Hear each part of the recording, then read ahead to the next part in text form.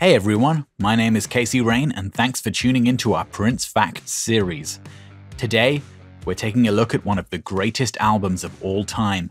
The album that turned Prince from a music star into a pop culture and rock and roll icon. The album that was such an unprecedented success that it landed him the #1 album in the charts, the #1 single, and the top movie at the Hollywood box office all at the same time. We're talking about complete domination of the entertainment business. We're talking about the one and only Purple Rain. Now, of course, Purple Rain being Prince's peak in terms of commercial success has been covered extensively over the years. It's hard to say anything about Purple Rain that hasn't been said before. So that just means we had to dig even deeper to find the facts. And because it's actually quite hard to separate the music from the movie, in this video, we are going to discuss both.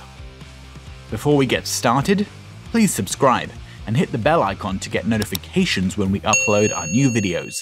You're one of us now, and there's lots more facts to come. Thanks, friends.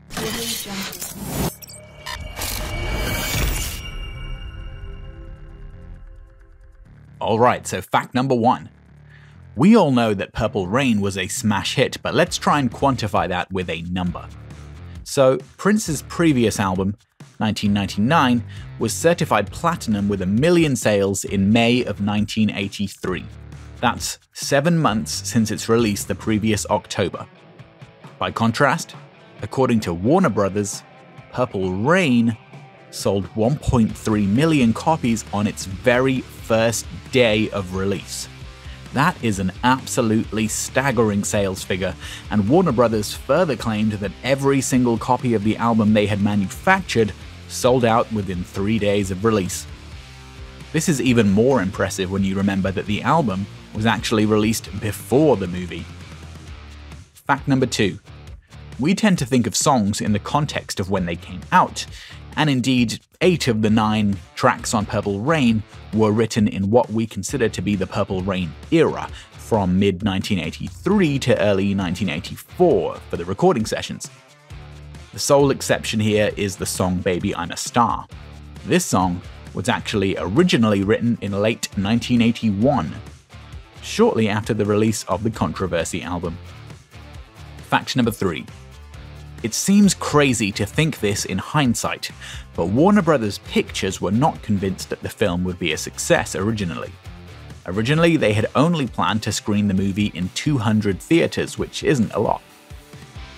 Furthermore, after the first test screening was hugely positive, they still weren't convinced and accused Warner Brothers Music of getting Prince fans to the test screening. So they ran another test screening in a very niche, whiter market, allegedly somewhere in Texas, and the results were once again overwhelmingly positive.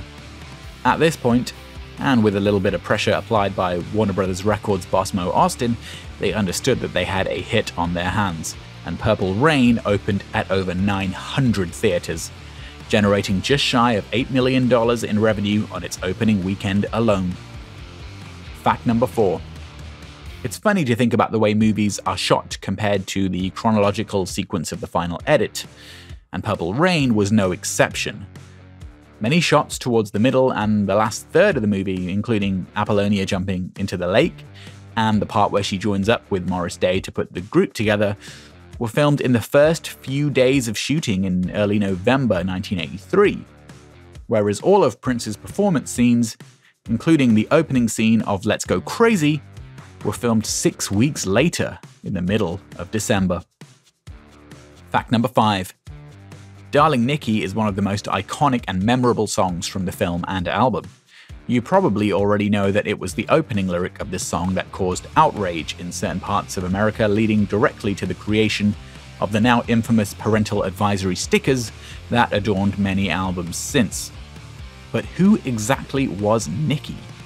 Well, in the travelling My Name is Prince exhibition that opened at the O2 in London a few years back, pages from Prince's original script notes were on display, revealing that Nikki was short for the made-up name Nicarthra, which was to be the name of Vanity's character in the movie, before she quit the project before filming began, and was ultimately replaced by Apollonia. Fact number 6. The script was rewritten several times since the project was first started, and notably again at the last minute once Vanity was out and Apollonia was in. Apollonia, as you know, despite being cast due to Prince wanting someone visually similar to Vanity, ended up with a significant personality difference to the original female lead character of Vanity as Nikki, or Nicathra, and I think this contributed to the success of the movie. You see, the original Nikki character, much like Vanity herself, had a personality and attitude that was a lot more like Prince and the Kid. Not only would she be literally named as the character described in the song lyrics to Darling Nikki, which already gives it a slightly darker edge, but in the lake scene, Nikki would have started really cussing the Kid out about his lake stunt, calling him a prick and a bastard. Although I think the film would still have been successful, having a similar personality type between the two leads means some dynamic would probably have been lost. Part of the magic of the film for me was always that Apollonia was quite sweet and kind next to Prince's moody, darker Kid. Furthermore, lines that were dropped once the change was made involved Nikki coldly telling Prince or the Kid that Morris Day was a better musician, and telling him that he was nothing special and just spent his life hiding away. Fact number 7. Despite being the antagonist of the movie, many critics, fans, and reviewers felt that Morris Day's comedic performance was one of the highlights of Purple Rain. So much so that long before Graffiti Bridge was envisioned, Prince's manager Bob Cavallo actually pitched a Purple Rain 2 sequel idea to Prince, which was called The Further Adventures of Morris and Jerome, and had very little to do with Prince at all. Of course, Prince did not go for this idea, but he did take it on board.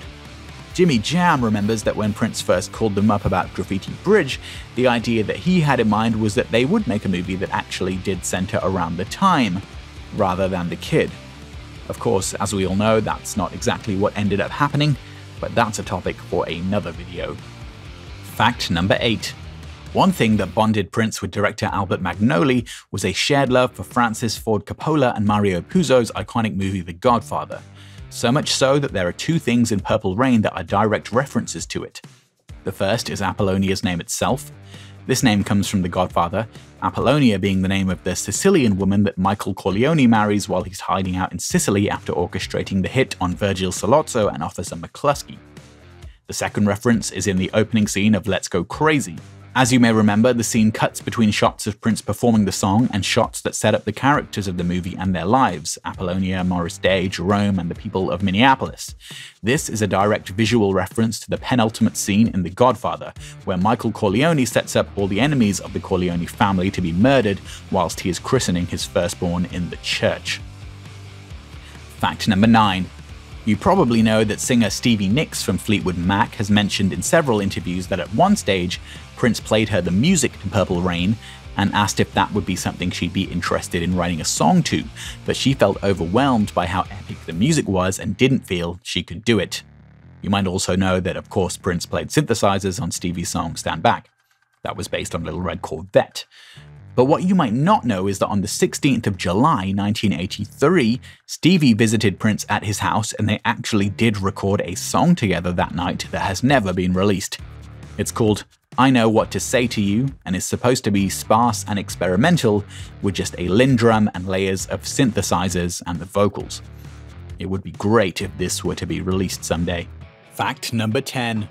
Perhaps thinking about how to continue the success of Purple Rain after he himself wanted to move on to the next thing, Prince commissioned Apollonia 6 to make their own short film, although it's more of a very extended music video.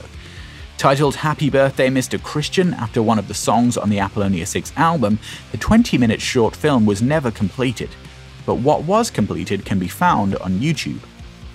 It contains musical performance scenes of Happy Birthday Mr. Christian, Sex Shooter, Ushishiwawa and Blue Limousine, interspersed with very hokey dialogue sections, and a storyline where Mr. Christian is apparently their financier and sugar daddy who mysteriously dies and leaves them nothing in his will, forcing them out on the street.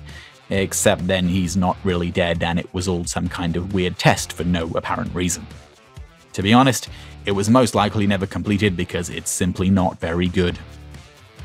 The final fact, in true cryptic form, Prince had his manager Stephen Fognoli put out a message towards the end of the Purple Rain tour, announcing that Prince would be retiring from live performance for an indefinite period of time, and that the final show of the Purple Rain tour in Miami on the 7th of April 1985 would be his last performance for some time.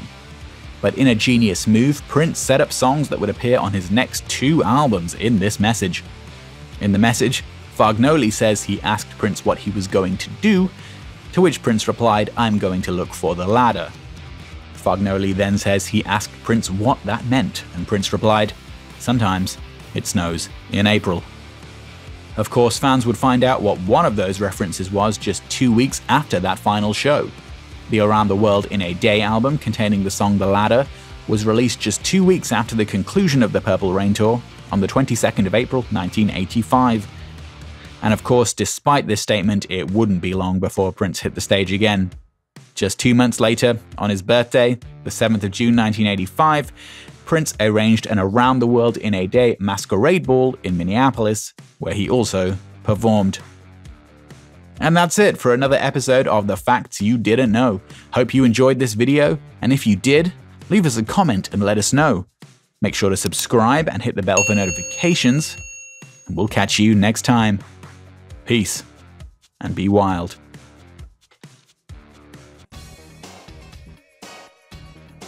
Hey, St. Paul here. Make sure you go subscribe to The Violet Reality, the funkiest channel on YouTube.